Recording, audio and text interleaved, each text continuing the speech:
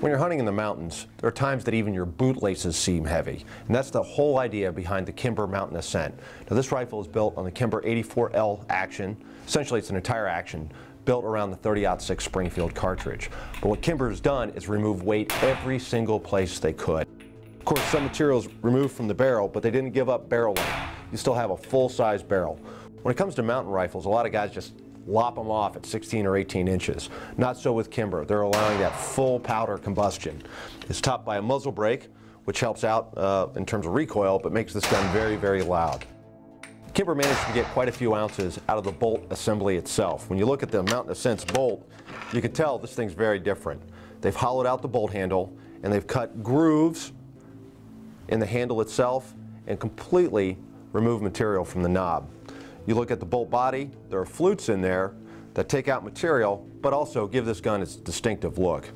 Now, one of the areas, and I have no idea how many grams they saved on this, but they actually took some material out of the Mauser-style claw extractor on the right side of the bolt. The Mountain Ascent has Kimber's 3-position Winchester Model 70 style safety. All the way forward, of course, is fire. Then in the middle position, you can manipulate the bolt, but the firing pin is restrained. Then you push it all the way back. It locks both the bolt and the firing pin. The barreled action, of course, is out of stainless steel, but what gives the Mountain Ascent its distinctive look, besides all those lightning cuts, is its stock. This is a Kevlar and carbon fiber stock, but what it's wearing is what makes this gun so distinctive. This is a Gore Optifade open country pattern, and you know, I'm not a big camouflage gun guy except for a turkey gun or maybe a duck gun, but people like this gun simply because of the camouflage.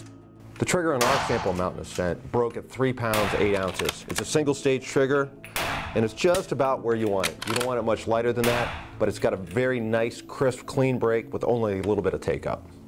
So why are all these flutes here? Why did they take a couple of grams out of the extractor? Why did they flute everything? That's a lot of machining time. What was the whole point of this gun?